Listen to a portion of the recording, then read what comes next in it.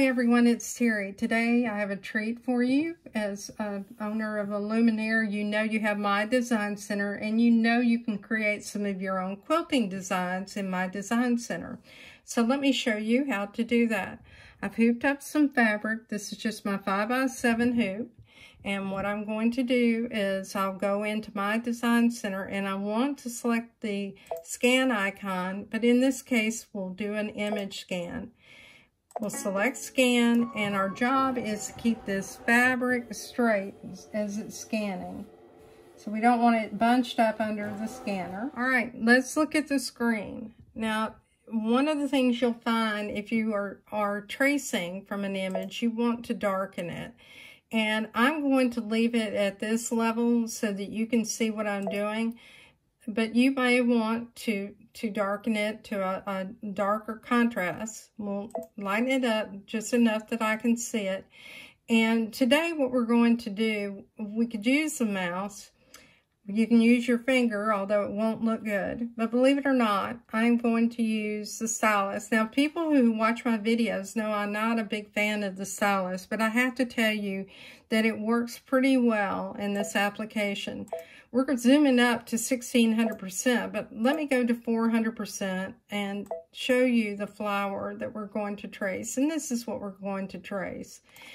Now, if you're a person that's done any long arm quilting, you know one of the things that they tell you to do is to pause when you get to sharp points and then start your curve, come down to the sharp point, pause, take a breath, start again.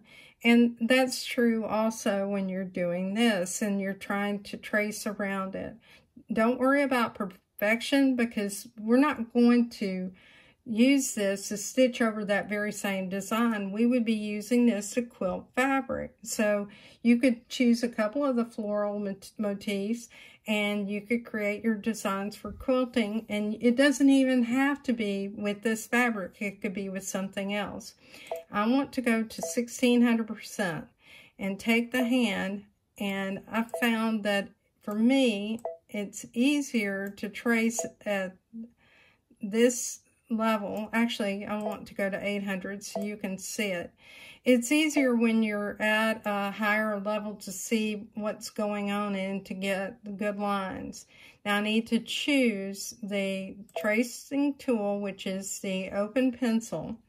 I'm going to use my stylus that came with my machine, and I need to choose a point to start. It's easier to start right here where we have that point. You heard it connect. And what I'm doing is kind of tracing around the inside of that line and coming back around on the outside. Don't worry if it's perfect or not, because honestly, nobody else is really going to know. I'm going to stop right there. Now I'll take the hand and I'll pan the screen so that I have more area to start. I need to reconnect. And if it's not a perfect connection, don't worry about it. But you notice I have the hand selected. I have to deselect it and come back around and stop. Pause. And I actually went too far down. So I'll take that eraser, and I have a small eraser, and I'm just going to erase till I get up to the point where I need to reconnect. We're going to pick up the drawing tool, reconnect,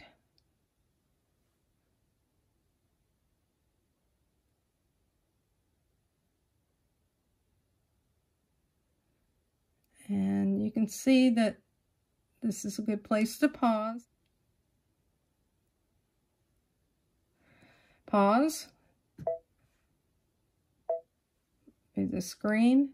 You notice that this design I didn't capture all of it. That's not an issue. I think I can make out the difference. So I'll choose my drawing tool. Come back around. Pause. Stop there. I'm going to erase some of that and pause. There we go. So we now have that all together. This is a good time to go around your design and look to see if you want to clean up something. Now, you might tell yourself that you really can't stand this little portion right here and you want to clean that up. And one thing I would suggest that you do is you stitch something out. But if you're like me and you really want it to look nicer, you can take it and erase this little bit.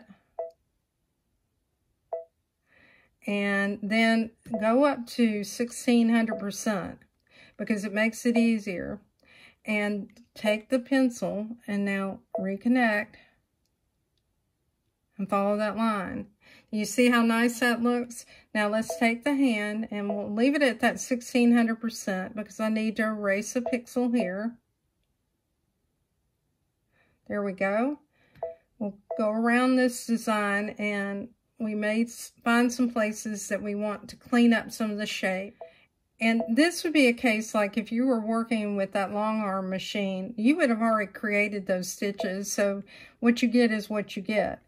And you have to decide whether you're going to pick out stitches. Your advantage here is that you are working with artwork right now.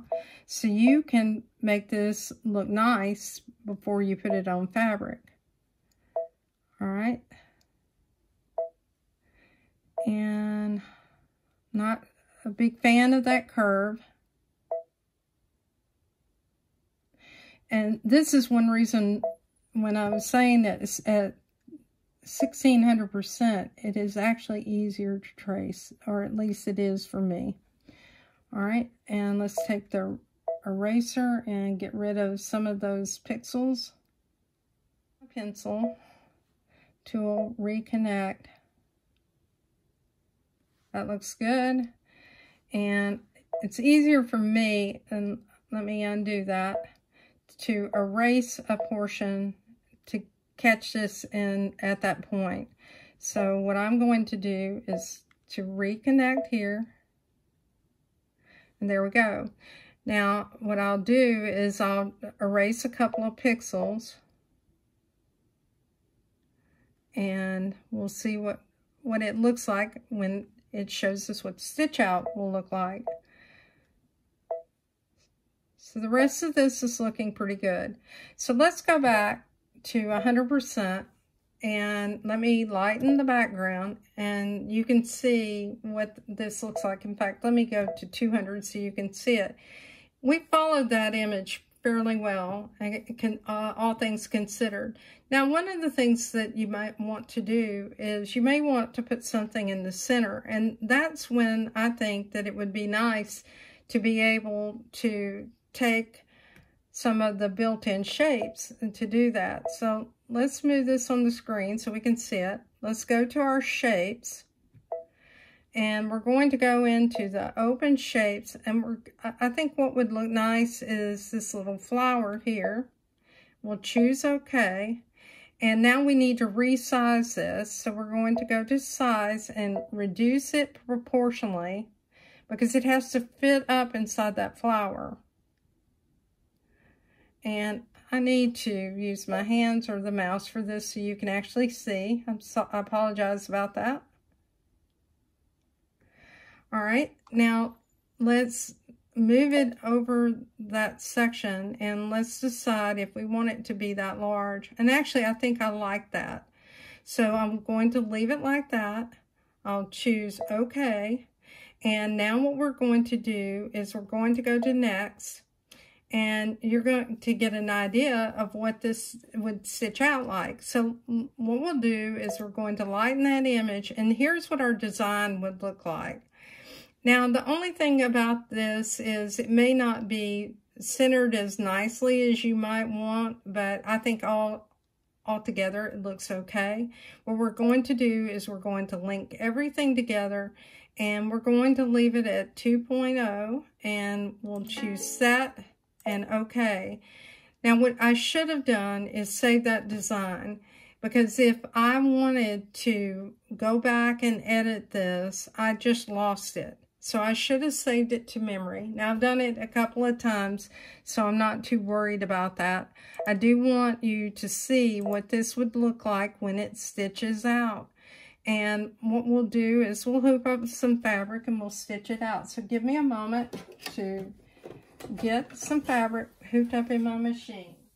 Okay, we're to the point we're ready for embroidery, and this design is fairly small. So what we're going to do, first of all, we're going to go into our settings, and we're going to set this to inches so I can see roughly what size it is. So you can see it's relatively small.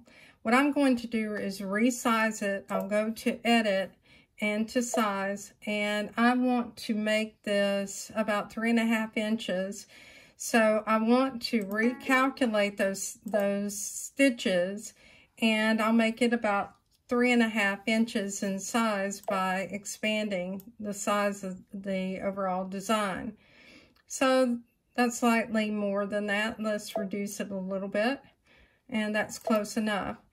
Now, what we'll do, we have a 5x7 hoop, so let's go ahead and let's look at the 5x7 hoop on the screen so that we can see what it looks like in the background. And we'll take one of those here and we're going to duplicate it. We'll put another one over here and we're going to resize that one. Now, once you moved it, it's going to move it back in the center to resize it, because we want to recalculate stitches, and we'll just place that one there and we'll rotate it a little bit. So let's choose OK. We'll go to rotate and let's rotate it about 25 degrees, and that way that we have some differences. Might rotate it a little bit more. That's good, and choose OK. So let's stitch this out and see what it looks like.